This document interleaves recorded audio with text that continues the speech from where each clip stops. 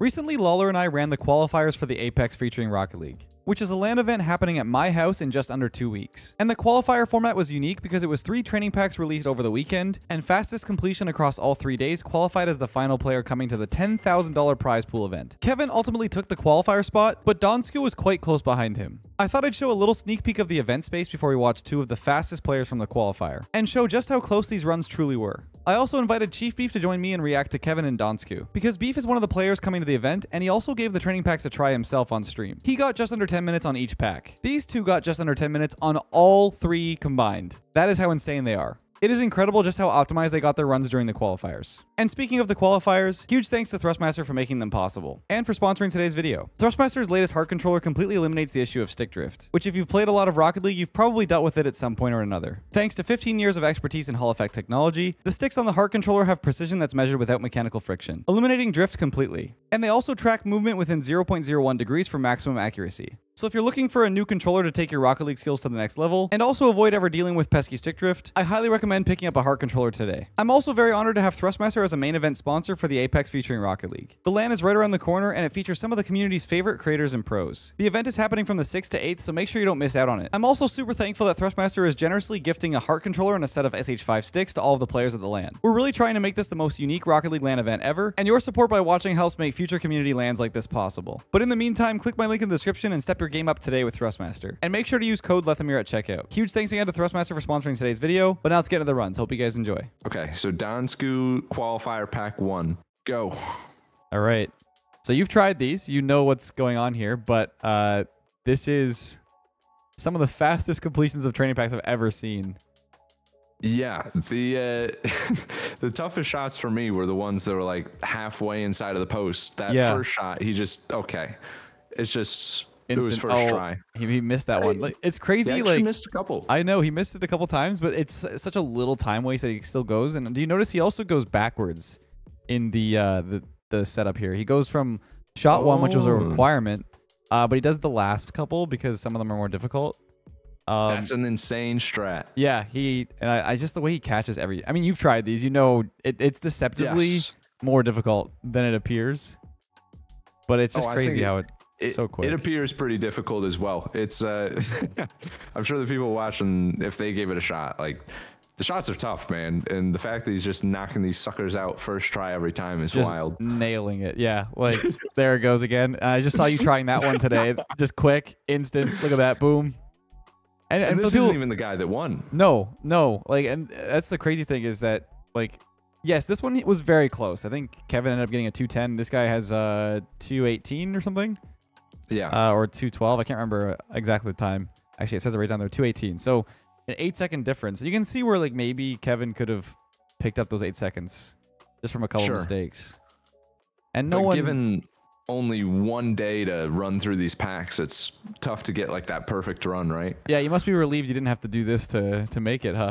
Oh yes. Oh, absolutely. Thank you for taking up the spot for Mertzy. I know, yeah, you did try it. We really appreciate you in like very record time saying yes, so appreciate it. Yeah, it's a really cool opportunity. Obviously unfortunate that Mercy wasn't able to make it, and that's kind of allowed me to have the spot, but I'm excited to be here, and it should be a really fun time. If we're being honest, we would have loved for you to watch party, sure. but obviously we're even happier that you're coming. So but this is like coming up the last 2 shots here. I mean, that it's so much happening at once that it's hard to realize it's only 2 minutes. I feel like it's like that's the pack done, and there it is. That's it. He's already done. It's crazy. All right, so let's move on to Kevin here. So just go back. You press back here until you go to Kevin. Perfect. So this one was 8 seconds faster than Donsku's run. So already on day 1, Kevin had a pretty big advantage. He did not win day 1 because I think Kokun, which you probably recognize that name. He's like I think European player. Who's like a pro player.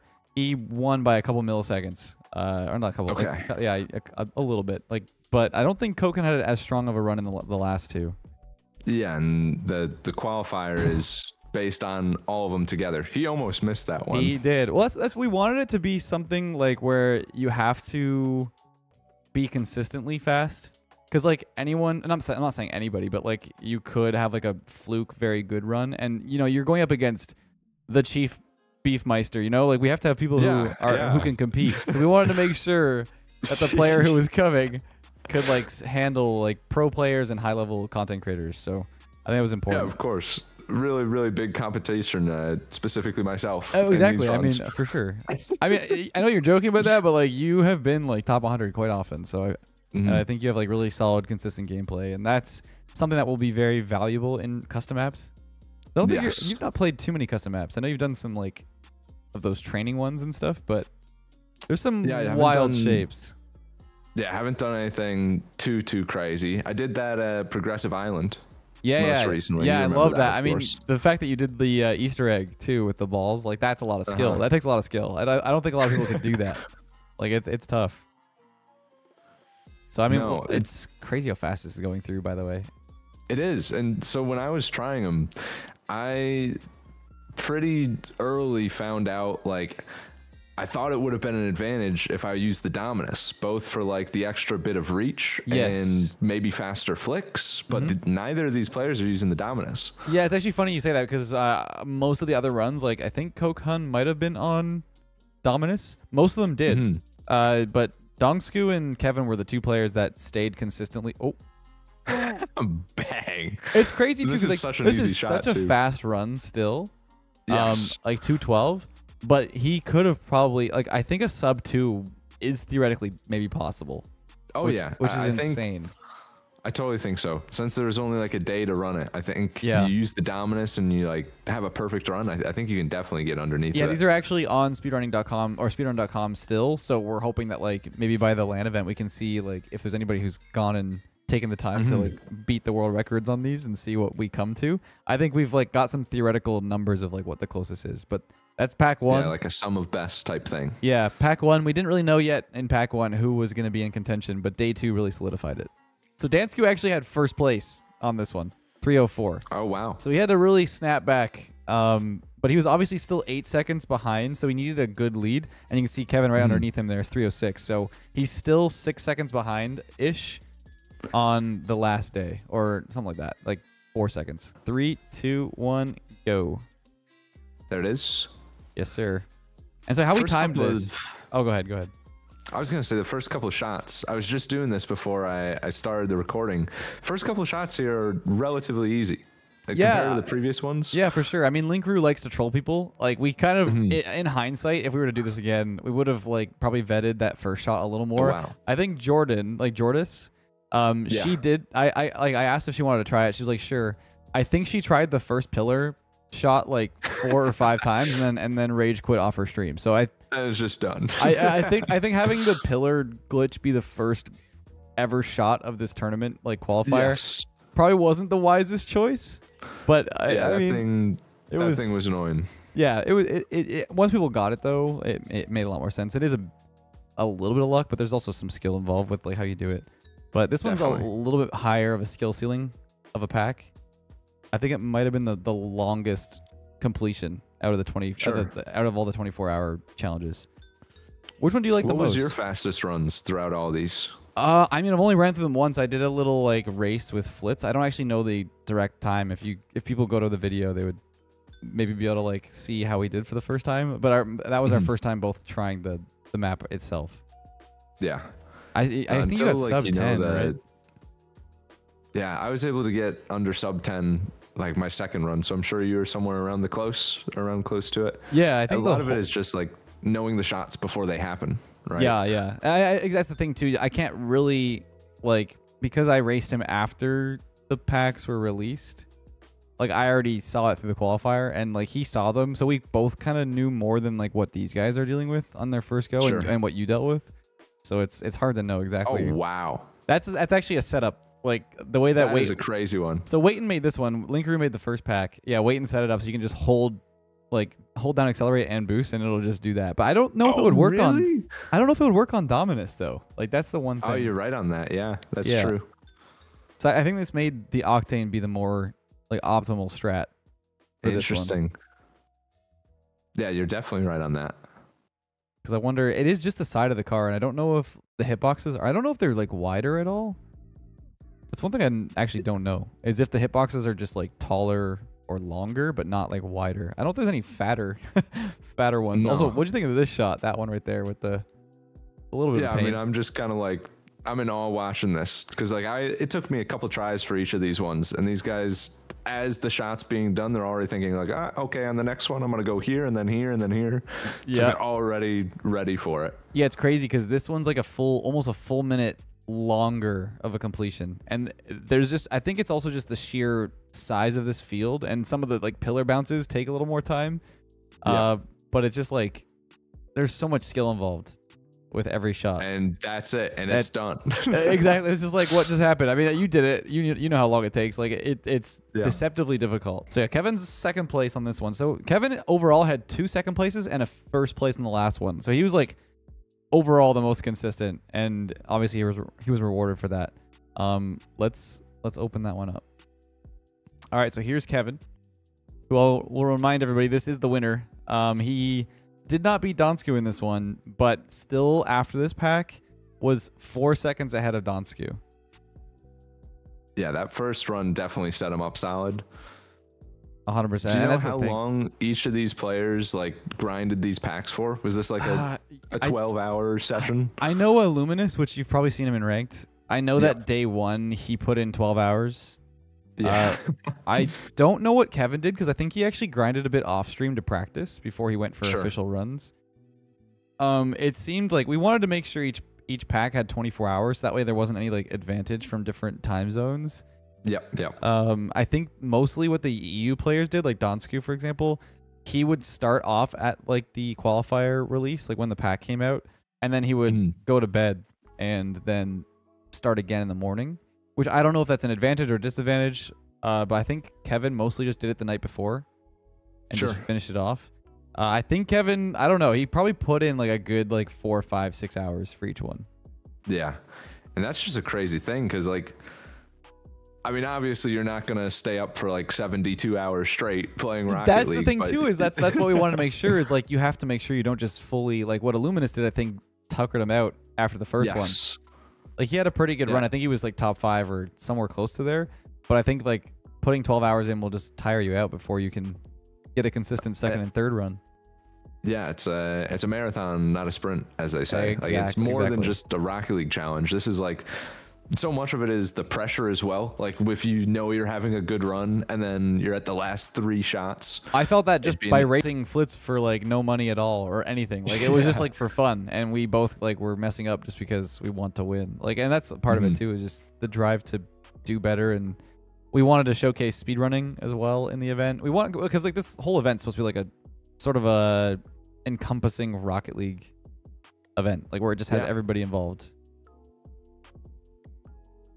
I mean, different strats here too. You see, like actually pops it out, which this one's a little bit faster.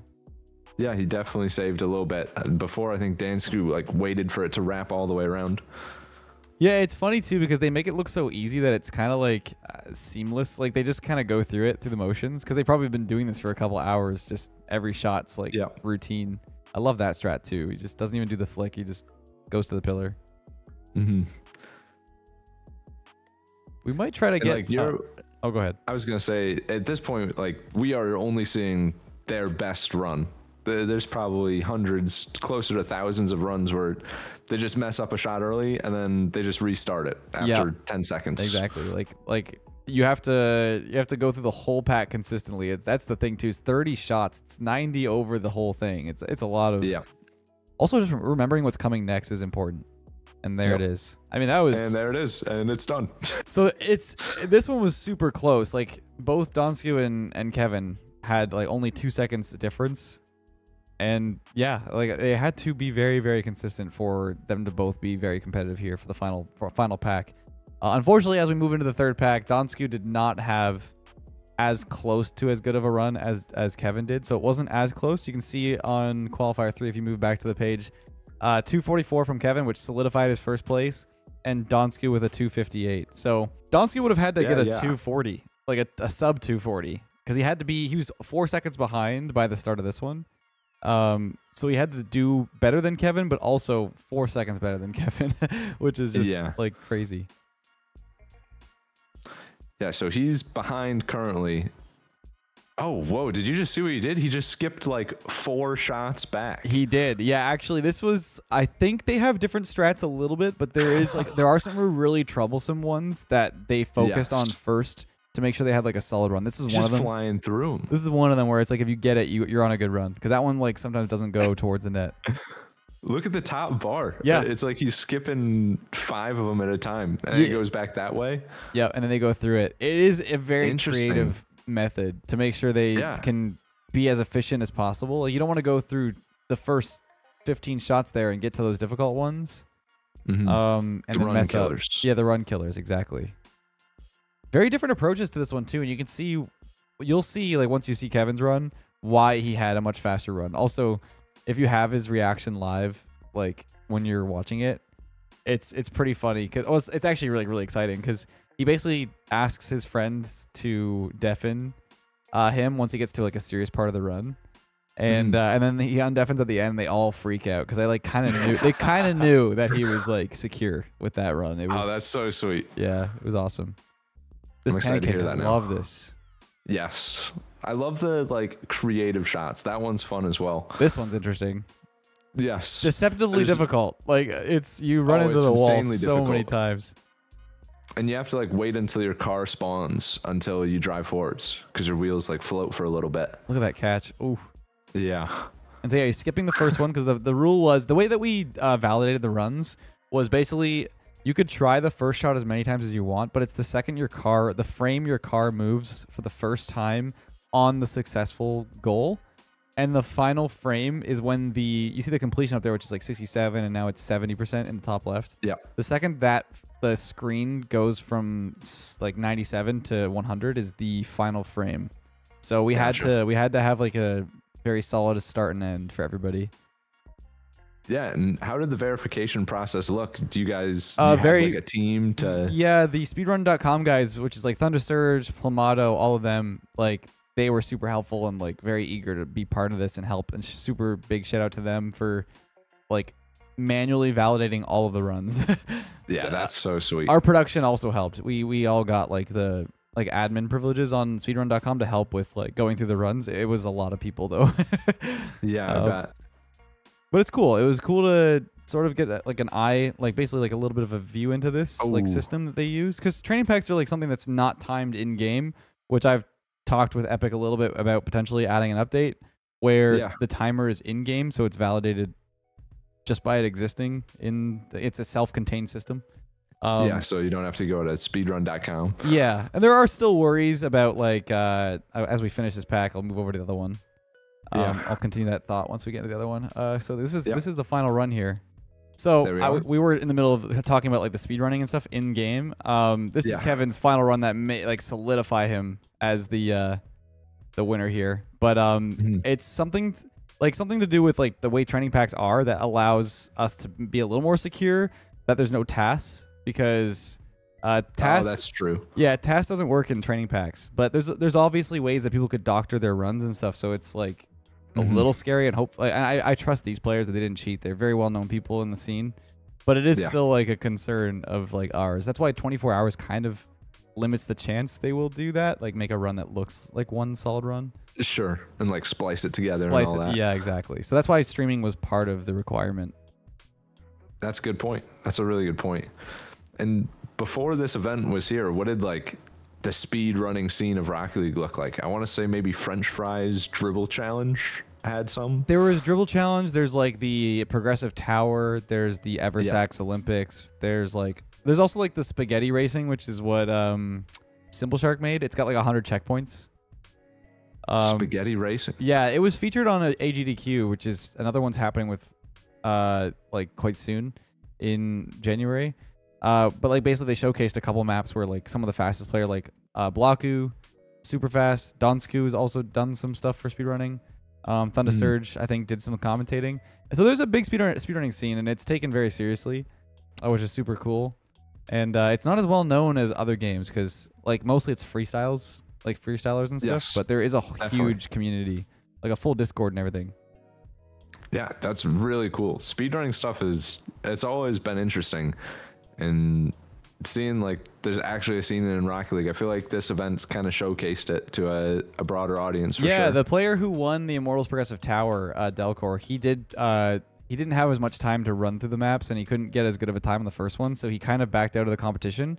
But that just shows like just how strenuous this is. Like Delcor was able to grind for 30 days, but can you do that same amount of like problem solving and like optimizations within a single day? So like basically, I think every hour you can basically equate it to 1 day of what he did for the island. You had to compartmentalize all of your efforts from 1 day into 1 hour, and obviously you got to go to bed too. So there's not a lot of time. Yeah, you have to sleep and like do real life stuff, right? Exactly. There's so much to it, and that's why we wanted as much time as possible. We knew some people were gonna overgrind it, but we don't want to ever like be the kind of people to what's the word, recommend like going for like long hours. But there it is, Kevin won, and now they're freaking out on in the background here. But what a run! Oh, I just turned it up. Yeah. Oh yeah, they go crazy because I think they knew, like, just based on that run. Yeah. That he was solid because it was so consistently. It's just so mesmerizing to watch. Yeah, there's like not all that much time that could be shaved off on that run. Yeah, it's incredible. Well, yeah. After playing them, what do you what's your big takeaway from just what you just saw, all those runs? Because I know it's just like you can't really absorb it. It just happens so quickly. Yeah, no, I would say it is so much more impressive seeing what these people did after you've played it. Like, I gave it probably like 30 minutes to an hour on each pack, and I was able to do them in 3 times the time. So my run for one of the packs is their time for all of them. And you got pretty good at doing them too. Like it's not like it's, you know, like that's not a bad time at all. Like sub 10 is still very impressive. Like these are very difficult shots. Like some of them take a lot of time and a little bit of luck as well. So it's just a lot of grinding, and huge respect to both these players. Unfortunately, we can only invite one, so Kevin did win, but huge shout out to Donskew as well. Thanks for joining for this. It was a lot of fun to watch through this with somebody and react. I actually didn't actually see all these runs before, so I got to see a couple new ones there. That was great. That was awesome. Yeah, that was really, really fun. I hadn't seen any of these, so seeing someone smoke me in every single shot was cool to witness. It's very humbling. Yeah, it is. It's very humbling. At some point, I do want to try and see how long it would take to grind down to that time, because they put in a lot of effort. For sure.